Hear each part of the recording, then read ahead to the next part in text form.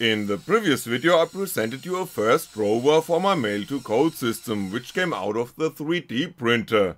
I would now like to show you that such a vehicle can also be produced with much simpler tools.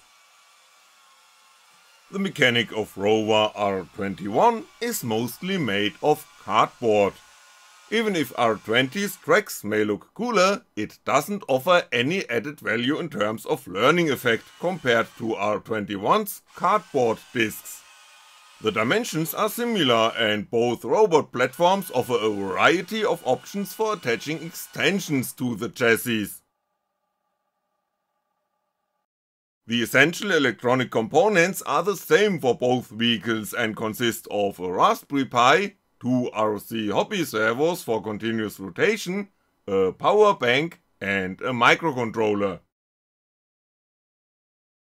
Basic material of R21 is 2mm cardboard, which can be cut very easily with a sharp knife or scissors, and all parts can afterwards be assembled with glue.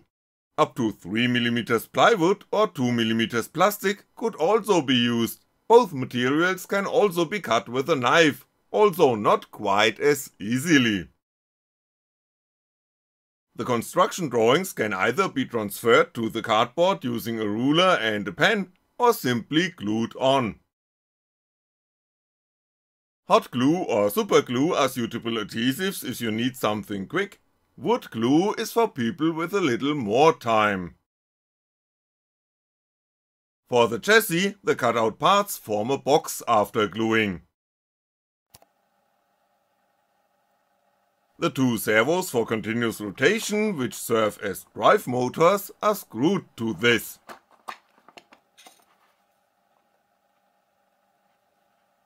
The screw holes must be pre-drilled with a 1.5mm drill or, as shown here, with a very small screwdriver.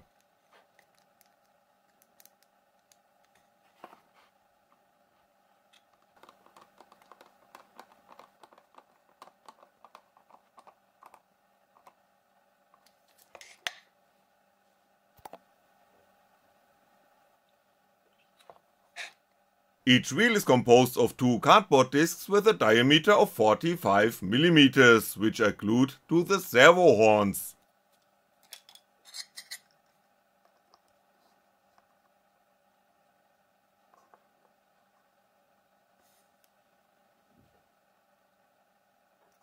For better traction I glued two more discs on each wheel after the first tests and fitted tires made of rubber rings. A skid plate is glued to the bottom rear of the chassis. Attachment points for the Raspberry Pi and the microcontroller are made of a stack of cardboard pieces into which holes are drilled.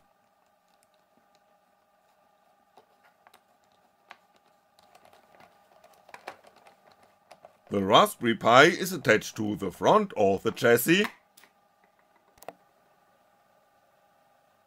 The microcontroller at the back. Here I installed a cheaper nano board with an ATmega 328 microcontroller. An ATmega 2560 board like with R20 can of course also be used, however to my mind the smaller and cheaper board is the better option for a cardboard robot. For the electronics, which in the simplest version consists of pin headers for the servos and a few resistors, I used a prototyping board that still has room for extensions.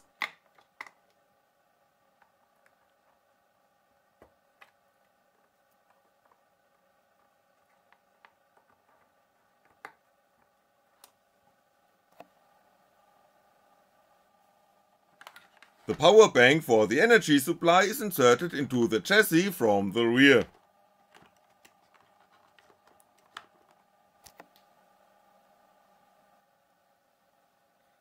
Now install the software on the Raspberry Pi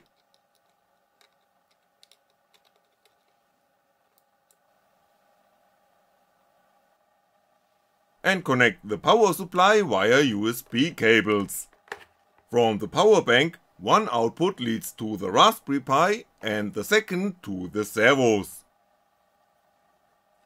Raspberry Pi and microcontroller board are also connected via an USB cable.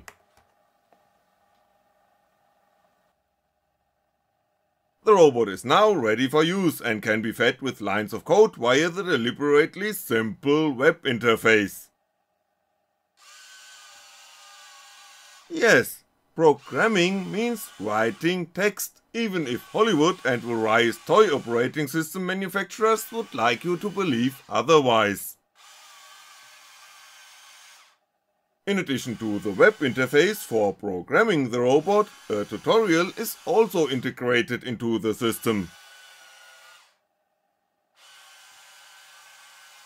You can use the code examples listed there as a basis for your own experiments and adapt the source code to teach the robot new tricks.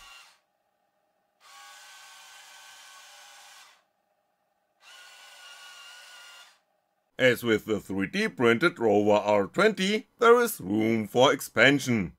As the first upgrade, I give the robot bumpers with switches that can be used to detect whether the rover has hit an obstacle. On the backside of the cardboard bumpers is a wire connected to ground. At the corners of the chassis are the wire counterparts that lead to GPIO pins of the microcontroller. These simple switches are closed as soon as the rover hits an obstacle. If the robot is fed with the appropriate code, the drive motors will stop as soon as an obstacle is touched. Further code lines ensure that the rover drives back a bit, turns to the left, and thus drives around the obstacle. The underlying code is yet no rocket science, but it is a little tricky to implement.